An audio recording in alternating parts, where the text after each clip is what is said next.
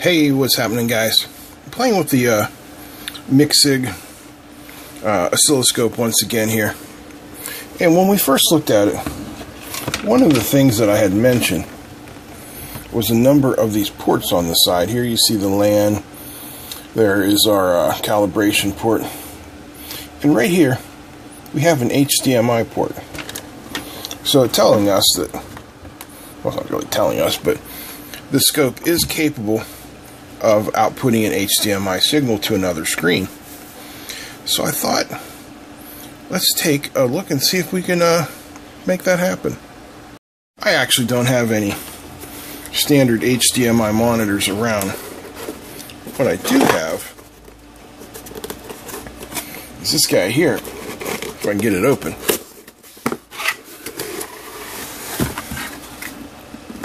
And I've been planning on using it for a Raspberry Pi project, which is why there's a Pi in there. But what we've got here is a 10-inch HDMI monitor. This was sent to me by our friends at DF Robot. So there's a 10-inch HDMI monitor. Here is the board for it. Have an interconnect cable, it looks like, and another interconnect cable, some speakers. Let's take a closer look at it, because I have not played with this and it has no instructions. So first, here is the screen.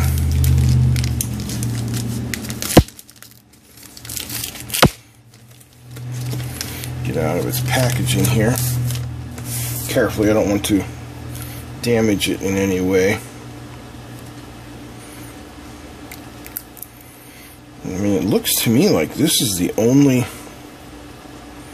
connection on it, which I believe goes to this connector here, which has a mighty fine pitch. If I zoom in here, maybe we can focus on it. You guys can see the pitch on that connector is very fine, and the connector itself is quite thin. Let's zoom out.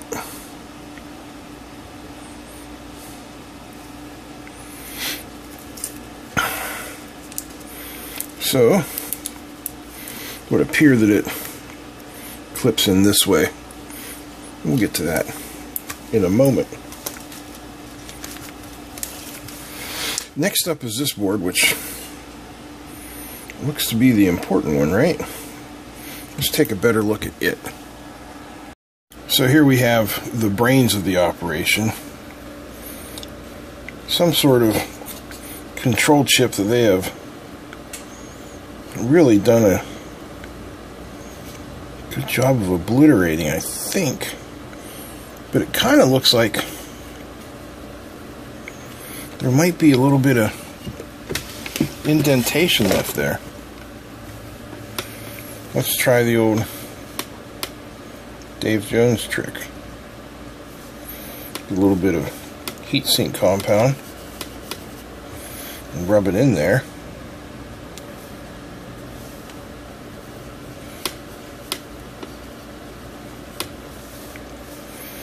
Then we'll get a Kim wipe and wipe it off. And if it worked,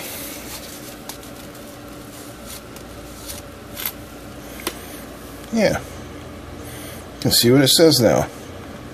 SIXTH HD HD1.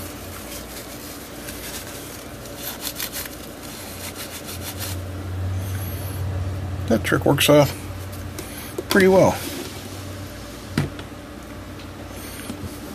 So here's our connector for the screen, and the other side has two connectors broken out here.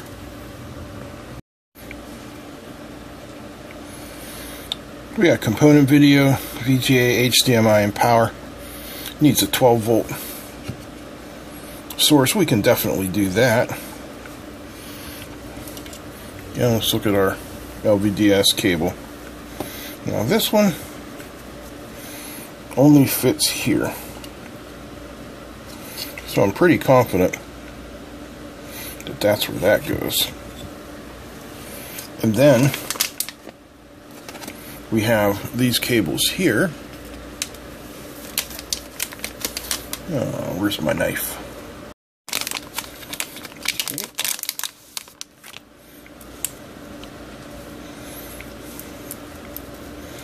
And this one is only going to fit here.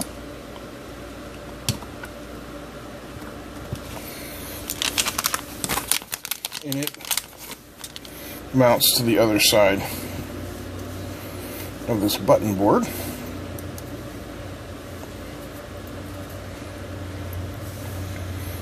So that's easy enough.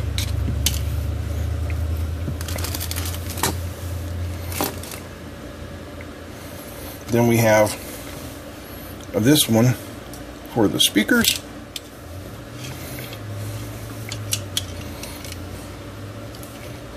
Which can only mount here.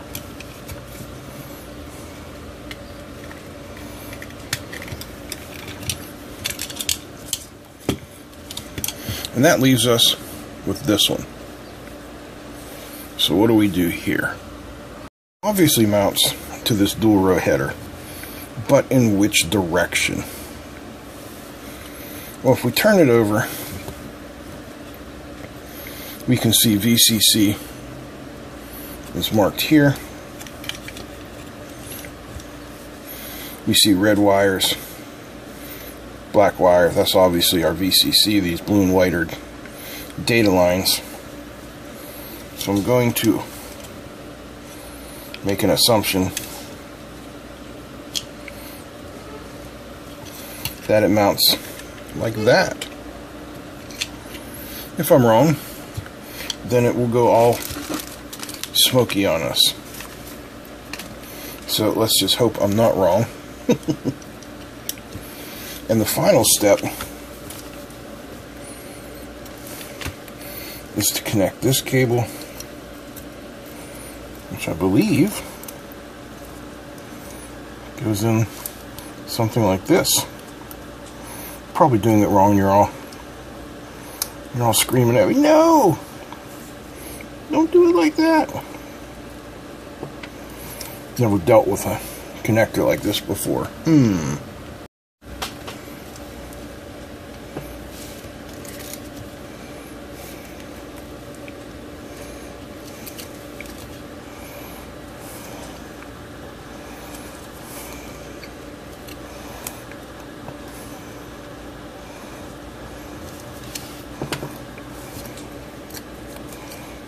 I hope this is how it goes in.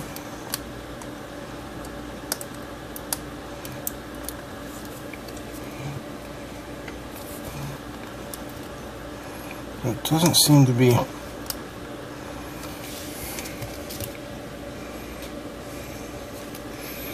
like clicking in like I feel that it should.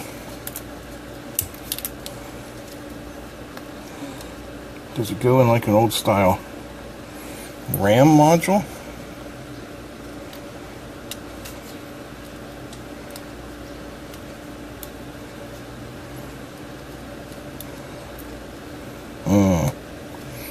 Give me a moment to play with this. Alright, I just had it flipped over in the wrong direction. So, we need power. I've got a 12 volt, we don't want to zoom in, we want to zoom out. 12 volt adapter here. Alright, I plugged the HDMI in to the oscilloscope.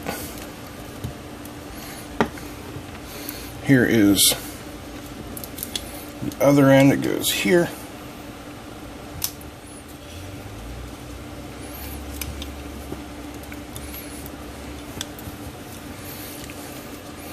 We'll get our screen up here.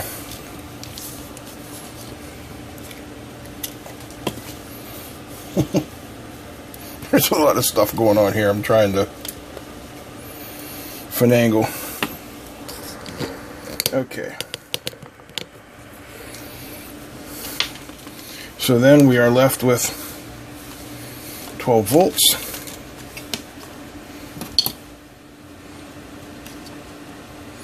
Here's hoping nothing blows up.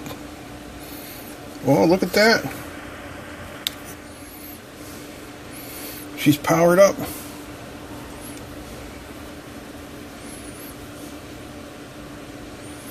Source. Oh, looky there.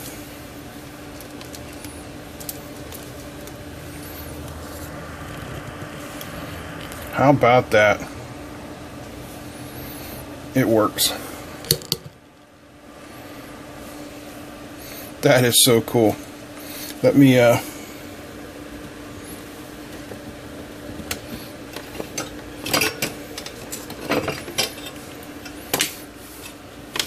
hook a probe up here.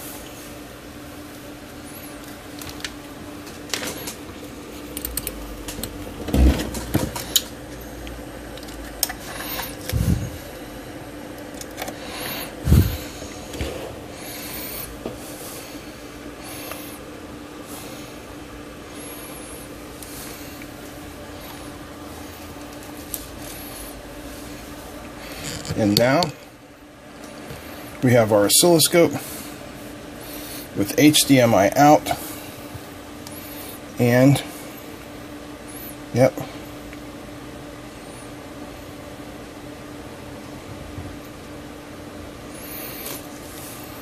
it follows what we see. That is pretty nice. And that was a lot easier to hook up than I had originally thought. So no big deal there. That's pretty cool. This is around $100 from DF Robot, and as you can see, it's mighty thin. So you could put this into any of your projects where you would need a big screen for HDMI, VGA, or even component video. One thing to keep in mind, this is a display only. It's not a touchscreen, so you know it won't work as a touchscreen, obviously. But it's still pretty cool in my opinion. Once again, I want to thank DF Robot for sending this out to us to check out. I just need to come up with a cool project to use this for. If you guys have any ideas, leave it in the comments down below what we can do with it. Thanks for watching. Don't forget to like, share, and subscribe. A big thanks to all of my patrons who make this channel possible. Without them, I just wouldn't be here. If you're not a patron, please consider joining.